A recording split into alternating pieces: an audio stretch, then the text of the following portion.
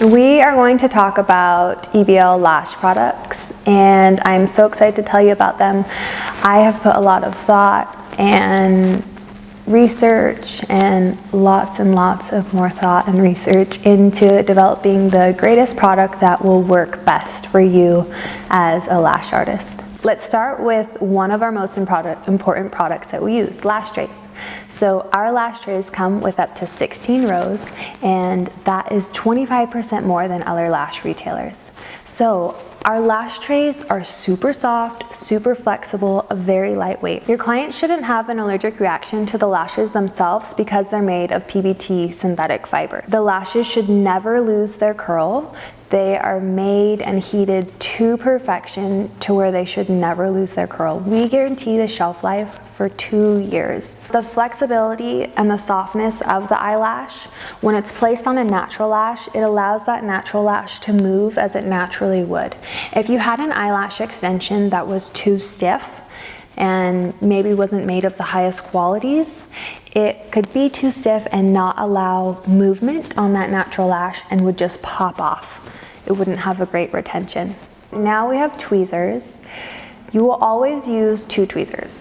One for your left hand, which is your separator, one for your right hand, which grabs those eyelash extensions and places them on the natural lash. You always want to make sure that you have a nice, high quality, sharp tweezer. Tweezers can be very important. If you don't have a good set of tweezers, it can actually slow you down in your work. We offer a variety of different tweezers. I personally prefer a straight tweezer for my isolator and a straight tweezer as my pickup tweezer. Some people prefer a curved tweezer for their isolator or a curved tweezer for their pickup. It's totally personal preference. There's really not a tweezer, a straight or a curved, that I'd say works better than another. It's just if you prefer a straight tweezer or you prefer a curved tweezer. We also offer tweezers that are a little longer and tweezers that are a little shorter. Again, it's total personal preference. Let me tell you about the Nano Mister. When I first started doing lashes, we didn't have Nano Misters. Now we have Nano Misters. We've learned that adhesive is cured by moisture. So at the end of the treatment, you're going to use a Nano Mister to add a little bit of moisture back to that client's eyes that was taken away from the adhesive. It's also the last step to change that adhesive from a liquid to a soft solid. A little bit of nano misting can go a long way. You don't want to come too close to the eye. You want to be about 6 to 12 inches away from the eye when you're nano misting. In your Nano Mister, you will always make sure that you're only using distilled water. You don't want to use anything but distilled water. Distilled water is very clean and pure, and you don't want to clog that Nano Mister. If you're in a very high humidity, I'd say 50 to 60% natural humidity, you may not need to use a Nano Mister. You may have enough humidity in the air in your studio where you are that adhesive is collecting moisture from the air as you're lashing, so a Nano Mister may not be necessary. They're usually really great in a climate that is more dry or needs more moisture. If your client tends to have red eyes or maybe a little more irritation than most, it's definitely best to use a Nano Mister on them. The water can start the curing process, which stops the adhesive from being active, and it can lessen the chance of an irritation or a reaction that your client might have. The Nano Mister is also very soothing on the eye because during the appointment, your eyes can become dry because, again, that adhesive is pulling any excess moisture. So it might be pulling moisture from your eyes, it might be pulling moisture from the air. That's why some people like to have a humidifier in their room to just give some moisture for the adhesive to grab from. We also used to say that after the eyelash appointment, clients should wait 24 to 48 hours before getting their eyelash extensions wet. Because we are now curing with a Nano Mister, we don't necessarily need to have them do that wait time. Back in previous years when we weren't using a Nano Mister, what would happen in those 24 to 48 hours is the adhesive would grab moisture from the air, and it would take that long for the eyelash extensions to then cure. Once they are cured, you're good to go. So now that we're using a Nano Mister, generally you can get them wet about 4 to 8 hours after nano misting. If you want to be on the very safe side, you can stick with 24. hours, but 48 hours definitely is not necessary. Some lash artists prefer to wear a face mask while they are lashing. The benefit of wearing a face mask is that you are not breathing in those fumes from adhesive all day. It also acts as a barrier between you and your client if any kind of sickness is going on or anything like that. Wearing a face mask is total preference. We always say clean lashes are happy lashes. That is where the foaming wash comes into play. We want to make sure that our client's lashes are clean. Dirty lashes can mean that there may be oil buildup or makeup buildup that will be oily and may break down that adhesive, causing not very good retention. Make sure that you have your clients come with no mascara on, no makeup around their eyes, and tell them to come with clean lashes, but sometimes they don't. So sometimes you need to use that foaming wash to get them clean beforehand. You can do it while they're laying in your bed if you prefer, or you can send them to the restroom, tell them to wash their lashes very well, and then have them come down and lay for their appointment. The foaming wash is also a great retail product to have on hand. It's great to sell to your clients. You can also include it in a full set for free if you'd like. Teaching them and telling them how to wash and how important it is to wash is our job as the lash artist.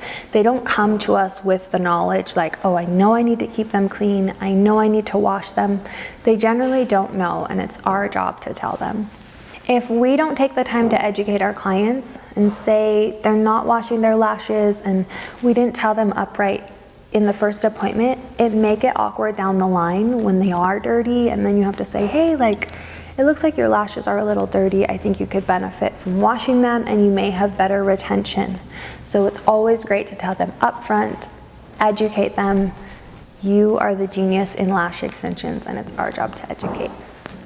I'm going to tell you a story about iPads. So whenever I had a client that came to me as a fill from someone else, they didn't always get the luxury of an iPad from their previous lash artist. So they would always comment and say, what are these? They feel so amazing. Like, I'm so happy you use this. It feels so much better than just tape. So I'm always going to recommend that you use iPads. iPads are very cooling and comforting on the client's eyes. And if you do need anything additional like tape, you can always put that on top of the iPad. But it is very comfortable and it feels like a luxurious appointment for your client if you're using the iPads. So the iPads are used to hold down the bottom lashes because you need something to hold down those bottom lashes. If we didn't use an iPad or anything, what would happen is when we're attaching the eyelash extension to those top lashes, we would glue those all together and our client would not be able to open their eyes. So we always want to use something to hold down those bottom lashes and make sure they're not getting in our way. Your remover won't be used very often. The only time you'll use the remover is if you're removing all of the lashes in that set. You don't want to use the remover if you just want a few individual lashes removed, say if you're doing a fill or if you're doing a full set, because you don't want that remover to get on the other lash extensions that you'd like to keep. So if for some reason the client wants all of her lashes off, you would then use the remover. You want to make sure that you don't get the remover in their eye, as it will cause some irritation. When you're using the remover, make sure that you always put an iPad down to protect her skin. You also don't want to get the remover on her skin. When you're done doing your removal, you want to wash her eyes very well with a warm washcloth with water or some baby wipes, and then also send her to the bathroom to cleanse her lashes free of any remover it may have left. Let's talk about micro swabs. Micro swabs, you'll always use new ones. That's not a product that's reusable. You'll use your micro swabs with primer, you'll use it with your remover, you can also use it with your sealer. It's a very great lint-free product that you can use to apply products to the eyelash extensions. You want to make sure that anything you use around the eyelash extensions is lint-free because they are attracted to lint and they'll just grab onto lint. So the micro swabs are lint-free and great to use. We have mascara wands. So you want to use a new mascara wand on every client. It's also very nice to send the client home with a new mascara wand every time. You want to teach them that they should brush them about once a day. You want to brush your hair every day, you want to brush your lashes every day. So teach them to brush and teach them that when they're brushing, if one or two fall out, that's totally normal. You lose a few eyelash extensions every day. and it should be attached to your natural lash. Again, it's important to educate our clients on how eyelash extensions work so that when something like that does happen, when they're brushing and they lose a few eyelashes, they don't have a panic attack. There are a few different kinds of tape. They'll all generally work the same. It's just your personal preference on which one you prefer. So again, I prefer not to use just tape to hold down those bottom lashes. I want you to put an iPad first and then put tape on top if you need any extra security. Especially if you're a new lash artist, you will most likely be using tape. We have little air blowers.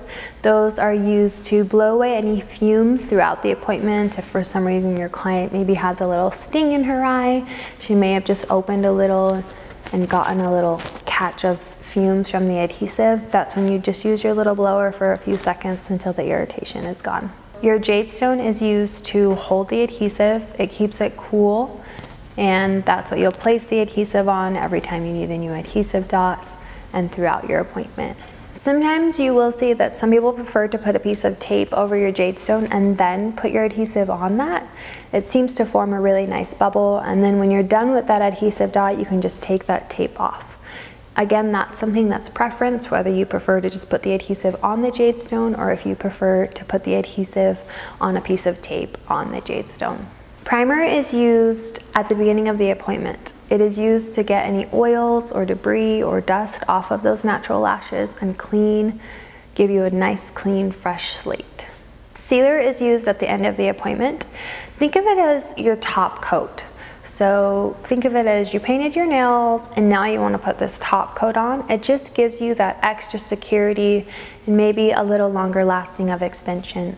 So your sealer is your top coat. The last step of the eyelash extensions, I prefer to apply the sealer with micro swabs. I feel like I have a good control over how much product I'm adding and I can see where I am with it. Sealer is also a great product that you can sell to your client as home care.